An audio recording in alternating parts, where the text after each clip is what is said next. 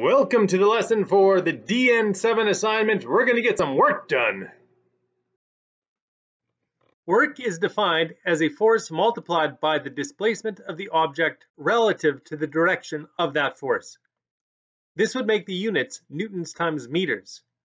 But instead, when we solve for work, it is expressed in units of joules. 1 joule is equal to 1 newton meter. Remembering that physics is only concerned with the initial and final state, an object that does not move or is moved back to its original location has not been displaced. It is then concluded that no work has been done. Work. In this course, we will do work 3 different ways. Work against gravity. That will be calculated by taking the force of gravity and multiplying it by the displacement vertically. Lifting it up, working against the force of gravity. Force of friction. We take the kinetic force of friction and multiply it by the displacement of the object. Sliding it across a surface is working against the force of friction. And the third type is work going into accelerating the object, which means we take F net and multiply it by the displacement. By accelerating the object, we have changed its velocity. We've done work accelerating the object. Keep in mind, as we go through these examples, that in physics, work is done on an object when energy is transferred to the object. So work has been done if the object has increased in potential energy, meaning that it is now higher than it was at the beginning. Or it is traveling faster than it was at the beginning, which means it has had an increase in its kinetic energy. Or it has increased the amount of heat energy due to the grinding of friction. Gonna get some work done today. It's a good day for some work, but before I do some work, what I like to do is a little workout to get started. That's how I start my day out. Little workout. So, I'm gonna grab these weights here. It's gonna feel the burn, feel the burn. All right. Woo. Ready to get down to some work. The initial velocity equals the final velocity, so there was no work put into accelerating the object. The object was not slid across any surface, so there was no work done against friction. There's also no work done against gravity because the displacement is equal to 0. Now I did work when I lifted the weight, and when I decreased the applied force, the force of gravity was larger, and the weight went back down, erasing the work that I had done. Again, force of gravity is down, the displacement is up. I am doing work against the force of gravity. When I decrease my applied force, the force of gravity is still pushing down, the displacement is down. I am erasing any work that I had accomplished. So work going into gravity overall equals 0 joules. Slow, fast. The same amount of work was done in both cases. Same object, same kinetic force of friction, same displacement. Both had equivalent work put into friction. The second example was faster, but in the end, the velocities were the same, both equal to 0 meters per second, which is the same as the initial velocities in both cases. So, in both cases, in the end, no work was put into accelerating the object.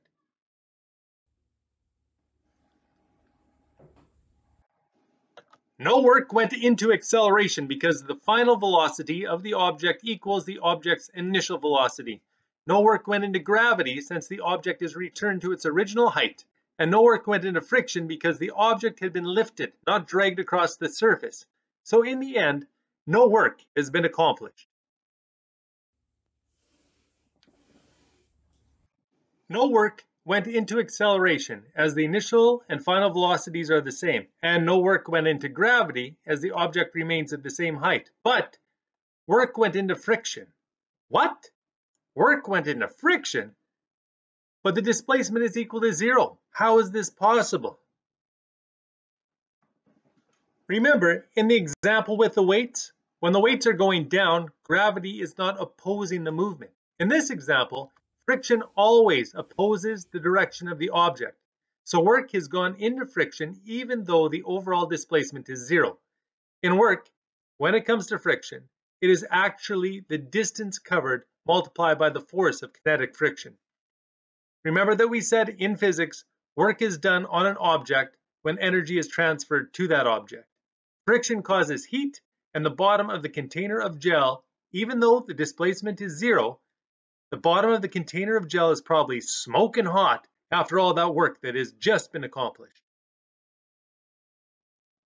Imagine, if I push the object in a circular path, the total work is the sum of an infinite number of calculations due to the fact that the direction of the object is constantly changing on its trip, and so too is the direction of the kinetic force of friction that we are working against. To determine the amount of work in this scenario, we would have to calculate work by multiplying the kinetic force of friction by the distance traveled by the object.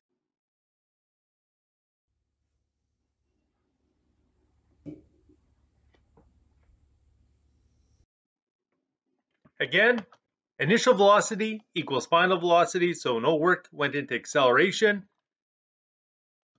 The object did not slide across the surface, so no work went into friction, but the object has been elevated to a new height, so there was work done against gravity.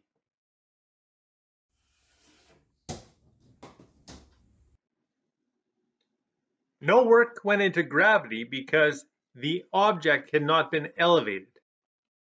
But work went into friction because the object was slid across the surface, and work went into acceleration because the object was going faster as it left my hand than it was initially traveling. No work went into accelerating the object since the final velocity equals the initial velocity.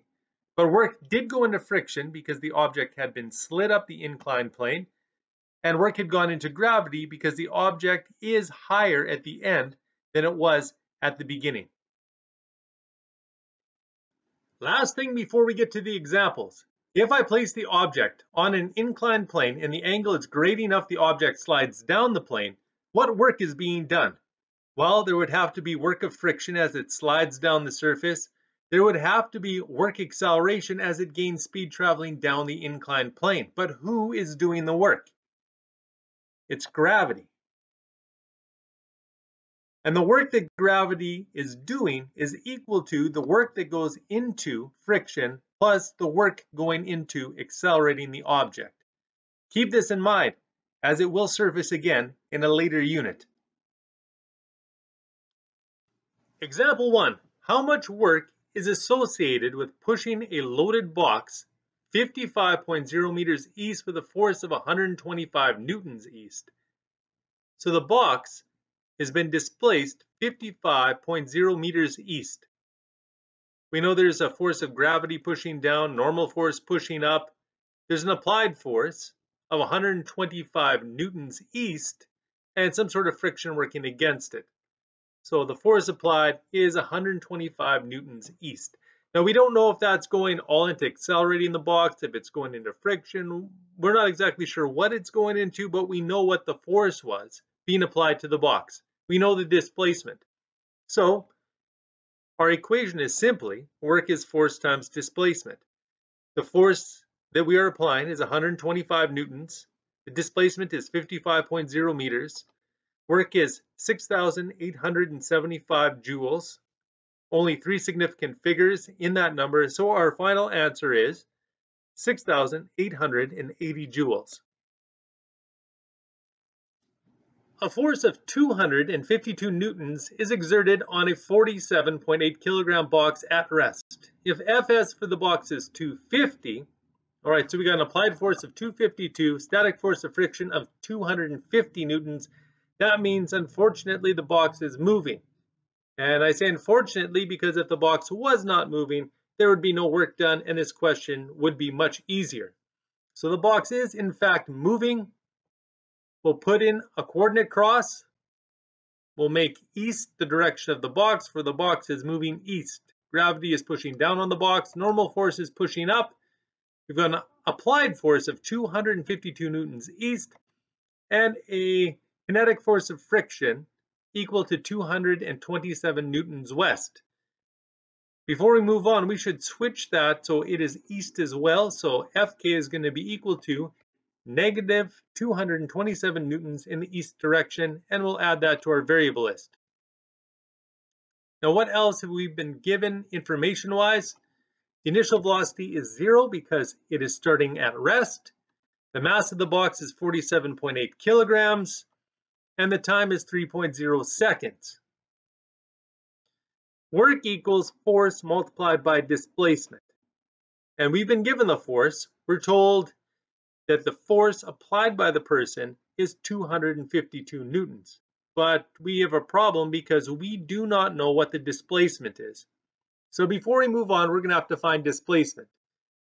And there is no easy way to do that with what we've been given. We have not been given enough information, but we have been given a lot of forces, and maybe we can find acceleration through those forces. We know that the force of gravity and normal force will factor out, so the net force is going to be the force applied plus the force of kinetic friction. We can substitute those values in, and that gives us a net force of 25 newtons east. And we know that net force also equals mass times acceleration. So if I want to solve for acceleration, I will divide both sides by mass. The masses factor out. Acceleration equals F net divided by mass. I can sub in that F net of 25 newtons east divided by the mass of 47.8 kilograms, and we have an acceleration of 0.5230 meters per second squared east, which we can add then to our variable list. Now that I have initial velocity, time, acceleration, I can find displacement. I'm going to find displacement by using d equals vit plus half at squared. And since the initial velocity is equal to 0, 0 multiplied by time equals 0, and 0 plus half at squared just equals half at squared. So our formula has been simplified to displacement equals half at squared. Now I can sub in numbers and solve for the displacement. So displacement equals half times the acceleration of 0.5230 meters per second squared multiplied by the time of 3.0 seconds squared. So the displacement of the box over the 3-second time period is 2.3535 meters east. And we can change our variable list where displacement says a question mark to 2.3535 meters east. Now I can get back to that work equals force times displacement. As mentioned, the force that we are applying is 252 newtons. The displacement is 2.3535 meters. When we punch that in, that gives us 593.01 joules. Corrected to two significant figures, the work done equals 590 joules. Example 3. A 350 Newton east force is exerted on a box that has a 370 Newton static frictional force for a total of 30.0 seconds. How much work was done? So the applied force is 350 Newtons east. Static frictional force is 370 Newtons west. Our coordinate cross would have up is up, down is down. Box being pushed towards the east.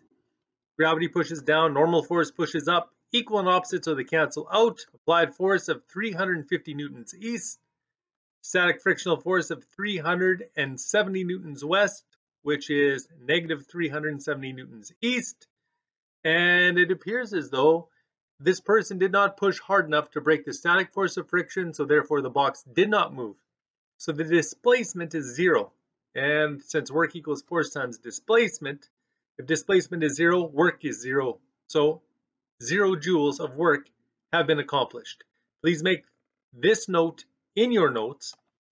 The static force of friction was not overcome. No work was done because displacement over the 30.0 seconds is 0 meters. A 4.5 kilogram box is resting on the ground. In our variable list, let's put down the mass, 4.5 kilograms.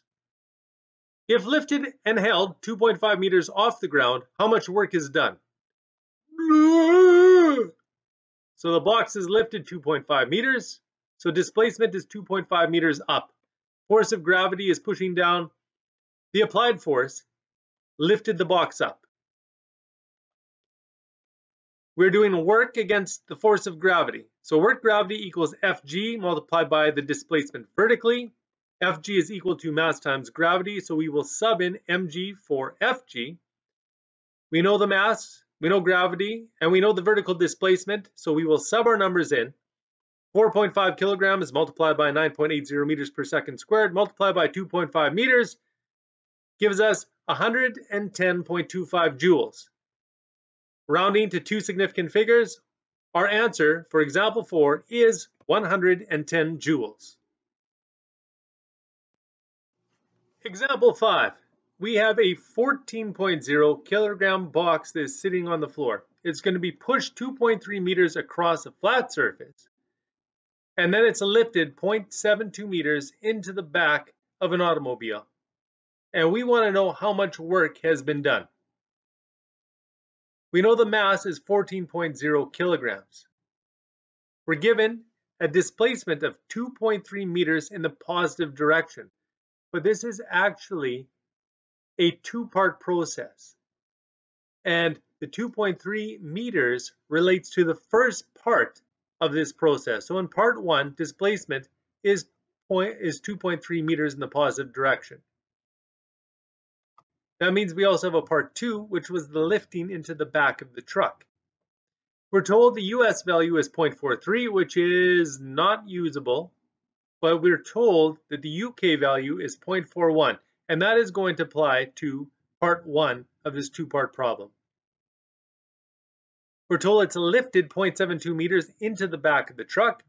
That has to do with part 2 of the process, as it was lifted 0.72 meters up and put into the truck. So for our calculations, we can calculate the work of friction in part 1, which was Fk multiplied by d. We substitute in UKmg cos theta for Fk. We know everything that goes into that formula, so we can solve for the work done against friction. UK is 0.41, mass 14.0 kilograms, gravity 9.80 meters per second squared. Cos of 0 because it is being pushed along a flat surface, and it was pushed a distance of 2.3 meters. So work that went into friction is 129.38 joules. In part 2, there was work done against gravity, and work gravity equals FGD, and Fg is equal to mass times gravity, so we will substitute that in for Fg. And we know the mass, gravity, and the vertical displacement, so we'll sub those in.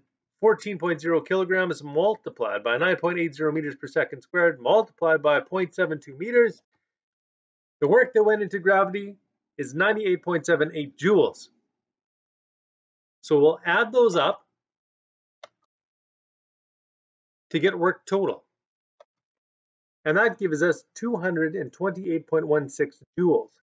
Again, I'm going to line it up in columns because I'm adding, and work friction runs out of significant figures first as I move left to right.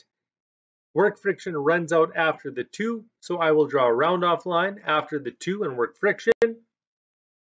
And I wind up with two significant figures. So 228.16 joules becomes 230 joules. Example 6. Mr. Dunville pulls a 32.2 kilogram Lorne on her 2.4 kilogram sleigh up a hill. So he is pulling 32.2 kilograms added to 2.4 kilograms. So the total mass that he is doing work on would be 34.6 kilograms. We're told the hill is 32 degrees from the horizontal. If Lorne is pulled from rest, so that's our initial velocity of 0 meters per second, to a speed of 2.3 meters per second, so that will be our final velocity, over 37.3 meters, so that is the displacement going up the hill on a 32-degree angle. How much work was accomplished by Mr. Dunville? We don't know acceleration, we don't know time. We want to complete our force diagram, so the force of gravity is pushing down. We have an applied force by Mr. Dunville. Working against him would be a kinetic force of friction, and we have the normal force that is pushing back up on the box. There are three different works that are being done. Friction, because it's being slid up the hill. There's gravity, because the box is now higher than it was at the beginning. And we also have acceleration, because the box went from 0 to 2.3 meters per second. The first thing we're going to solve for is the work that went into accelerating the box. So work acceleration equals F net times D. We have to do a substitution. F net equals mass times acceleration. So work acceleration equals MAD. And we said we don't know acceleration, so that's going to be a problem. We're going to have to solve for acceleration before we move on. When we look at our kinematics formulas, and there is always more than one way to accomplish this, but the route I'm going to take is using Vf squared equals Vi squared plus 2AD. We said the initial velocity is 0, so 0 squared plus 2AD gives us just 2AD. So our equation has been simplified to Vf squared equals 2AD. I want to get acceleration by itself, so I will divide both sides by 2D. Now the 2D and the 2D on the right-hand side will factor out. And now I have acceleration equal to Vf squared divided by 2D. We'll substitute our numbers in. So acceleration is 2.3 squared divided by 2 multiplied by 37.3. Make sure you double bracket the bottom, otherwise your calculator will think that 37.3 was supposed to be in the numerator. You will know you entered it correctly if you get an acceleration of 0.070912 meters per second squared. Now I can go back up to that equation and substitute in the acceleration I found. So the mass is 34.6. The acceleration we found is 0.070912 meters per second squared. And the acceleration happened over the entire displacement over that slope, which was 37.3 meters. So work done accelerating the object comes to 91.5 joules. Pause and copy this down now before we move on to calculate the other work that was done in this scenario. Now that we have established how much work was done accelerating the object, let's calculate how much work was done lifting the object. So that is work done against gravity, and that is equal to Fg multiplied by displacement vertically. Fg is equal to mg, so I will substitute that in. So work against gravity is equal to mgd, displacement being vertically. And since it's vertically, that means it isn't over 37.3 meters. The object was not lifted 37.3 meters into the air. That means I'll have to find how long the side is opposite to the 32 degrees, because that is the displacement vertically.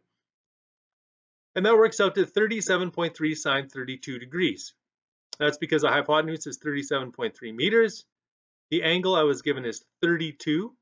And the side where the displacement against gravity happened is opposite to that angle. So that's why I'm using sine. Now I can sub those numbers in. Mass is 34.6 kilograms. Gravity is 9.80 meters per second squared.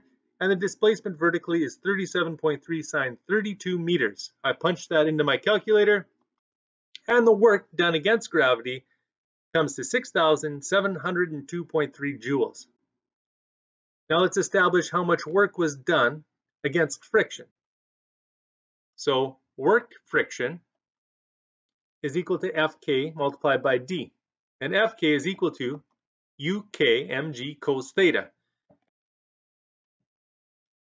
Now I don't have a UK value, so I will have to reference my data table. When I go to the data table, I'm going to have to use what makes the most sense for our scenario. I would say that's probably waxed wood on dry snow and a UK value of 0.41. Now the displacement happened over 37.3 meters because that box was grinded along that slope a total of 37.3 meters.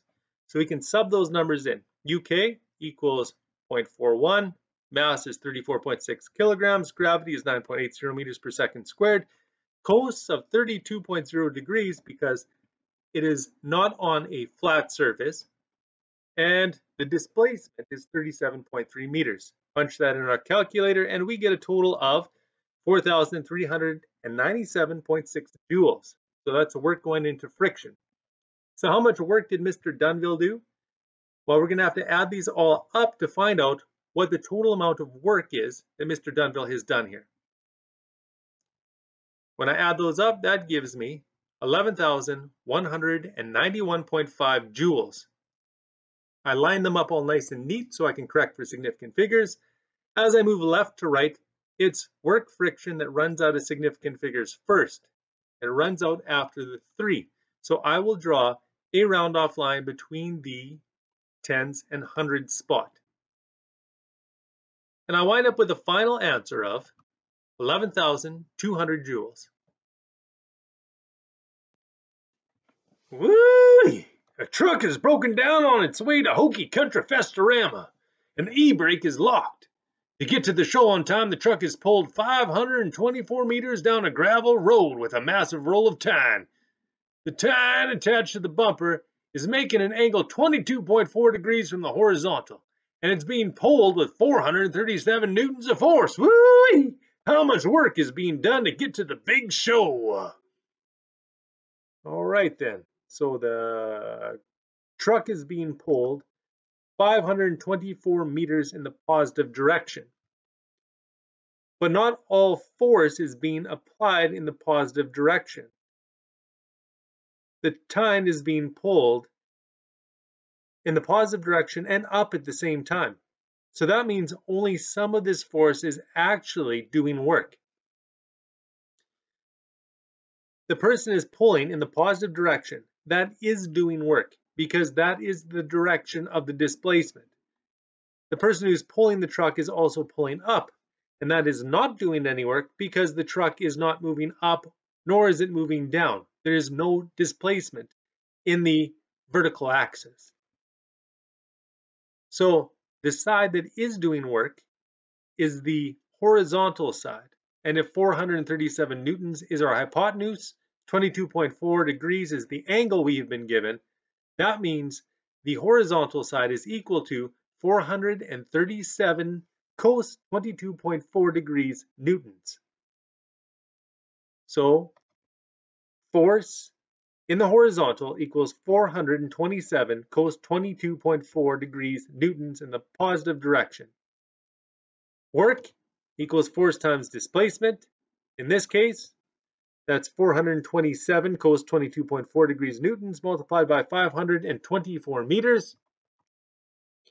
That gives us 206,855 joules.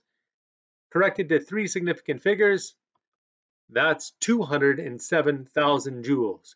Woo-wee! Really want to see that show. And that's it. You guys can start on the DN7 assignment. You can start working on that. I hope you don't encounter any problems and that everything works out.